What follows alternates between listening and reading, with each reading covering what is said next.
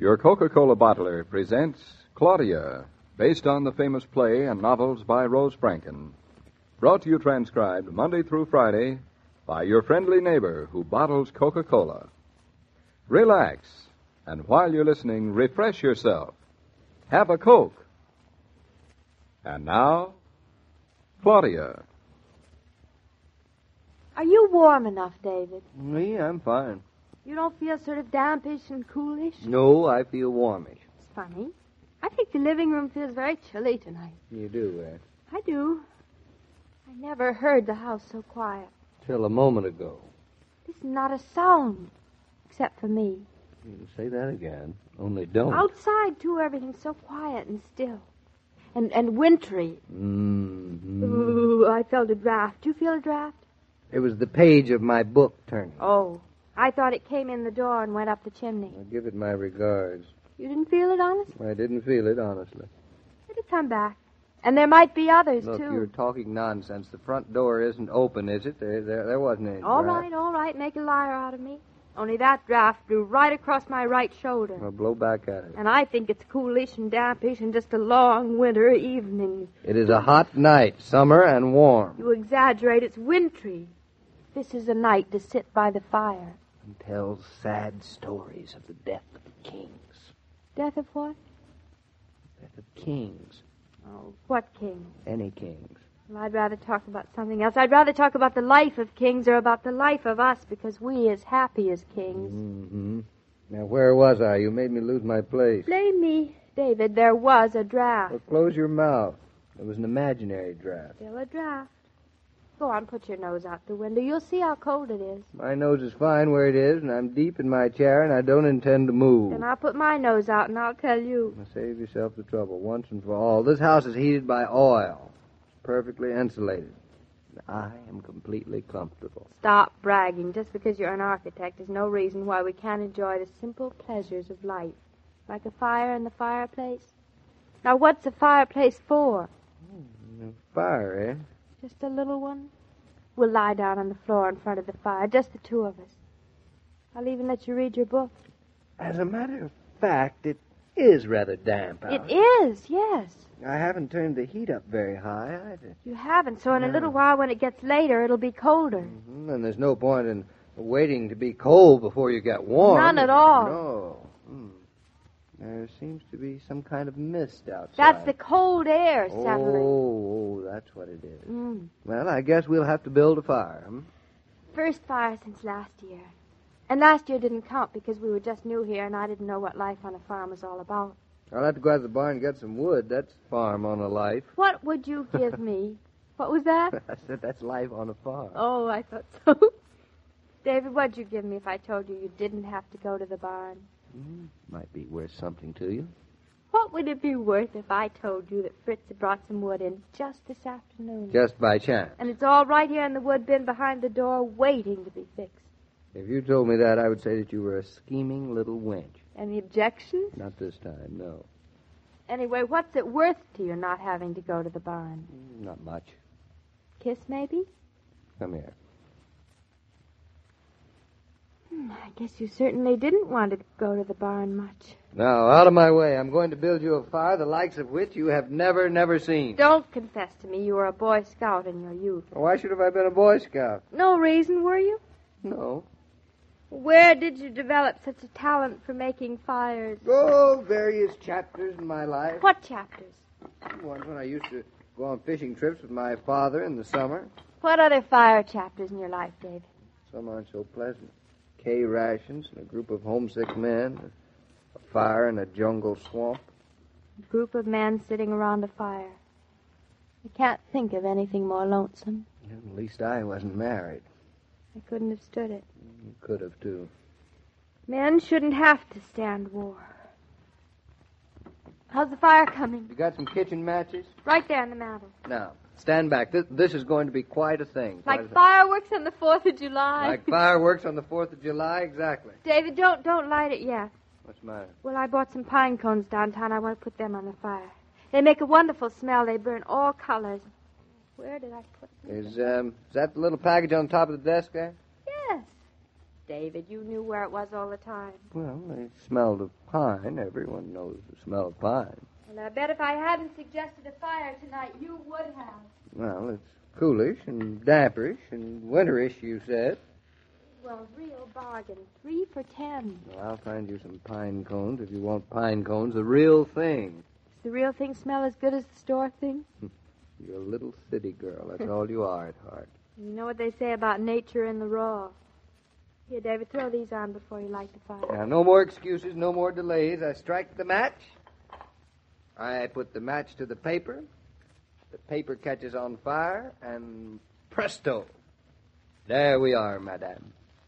You wish for a fire, you snap your fingers, and there it is. Beautiful. It caught on beautifully. David, you're a genius. I hereby name you Fire Chief. Fire chief, that's me. Hey, what's all the smoke filling up for you? Did Fritz bring in damp wood? Did not. He brought in the wood he chopped last summer. You and he stored it away just for this. It shouldn't be smoking. Hey, my eyes are stinging. David, do something. I'll bet you forgot to open the flue. The flu? Now, don't try to act dumb. The flue. You mean that little business like a waffle iron in the chimney? That little business, did you or did you not open it? David, I can't be expected to remember everything. Out. Did you burn your hand, Out. darling? I'll survive. But see, I can't trust you for anything.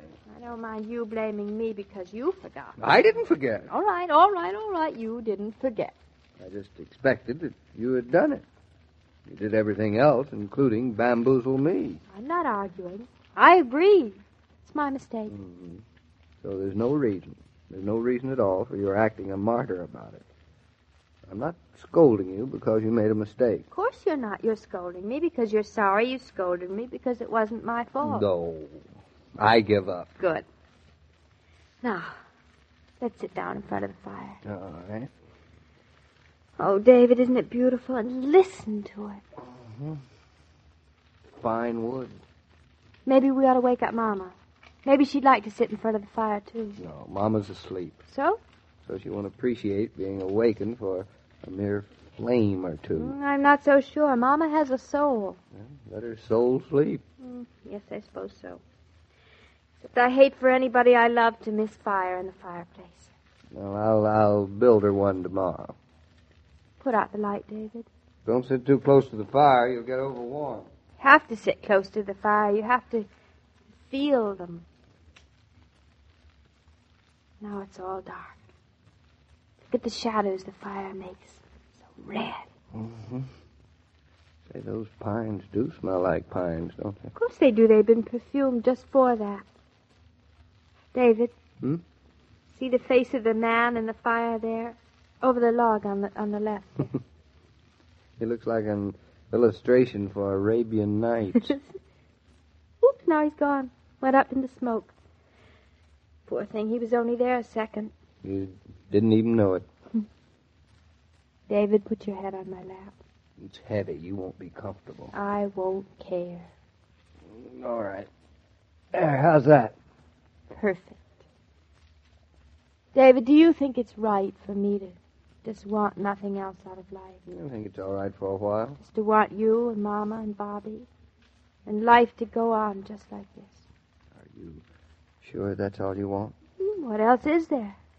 You can't shut yourself up in an ivory tower or in a dark room with fire shadows on the wall. Worse luck. I'd like to, but can't keep the world from knocking on our door, can we? We wouldn't want to. I wonder. Tonight I wonder. Look how the flames race themselves up the chimney, like they're trying to see which one can reach the highest. Can you reach my pipe? Your pipe. Always your pipe. There it is. Thank you. Come on.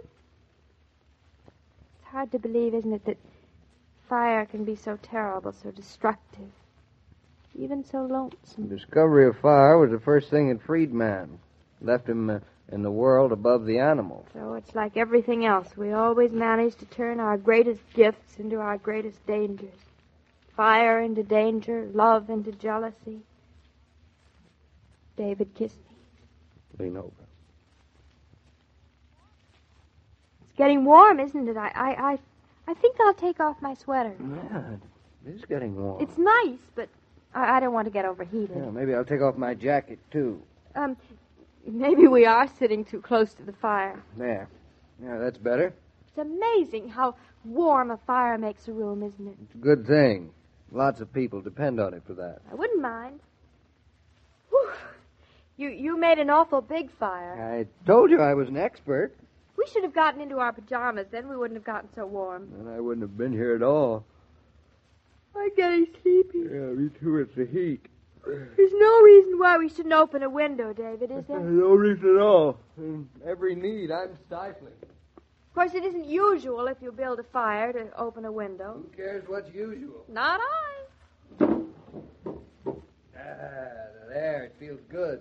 Oh, doesn't it, though? Yeah, let's open another one. Why not? It's warm out. No night for a fire, I'd say. Certainly isn't. Who cares? Just to want a fire is enough, isn't it? It was enough reason for me. It's a beautiful fire, darling. You are an expert. It's made me feel really married. Now let's go to bed. I'm sleepy. We can't. Who says we can't? The fire. You can see for yourself it's still burning. So? So you want the house to burn down? Oh, dangerous, I see. Mm-hmm, very. Then how about pouring water on it? Nope, too many sparks. It slops up the fireplace. Oh, dear. Filthy up the whole floor. Well, how long will it take to burn out? A few hours. Hours? Certainly. You can't leave a fire till it's cold. First fire rule I learned. But I'm sleepy now, David. Did you have to build such a big fire? It's our fire, and we're stuck with it. We're stuck with it, all right. Well, you might as well throw me a pillow, David. What for? Well, I'll go to sleep by the fire. What else can I do? Well, there's just one other thing you can do. What, David? Come over here. Put your head in my lap and close your eyes and... Good night, Firefly. Sweet dreams. The party requirements of youth are easily satisfied. A few friends, Coke for refreshment, music to dance or listen to, and they are all set. Pretty good ingredients for a grown-up party, come to think of it. Why not bring home a case of refreshing Coca-Cola today? Say, Joe, before I forget, how about joining us for the fire? Oh, I'd love to join you by the fire, David, but it's going to be a pretty long time dying away, you know. That's what I'm afraid of. It's a pretty big fire. Well, you did say you were an expert at building fires, and I think you proved your point. A pretty warm night for it, too. But ask me some other time when there's a couple of feet of snow on the ground. I sure will, Joe. You know, Claudia gets me in some pretty hot pickles like this fire business. Claudia gets you into another pretty hot pickle on Monday, David. Yeah, the girl loves pickles. And this particular pickle is with the Connecticut Bureau for Driver's Licenses. Ooh, that sounds like a pickle indeed. Well, back to my fire, Joe. I'll see you. Goodbye, David.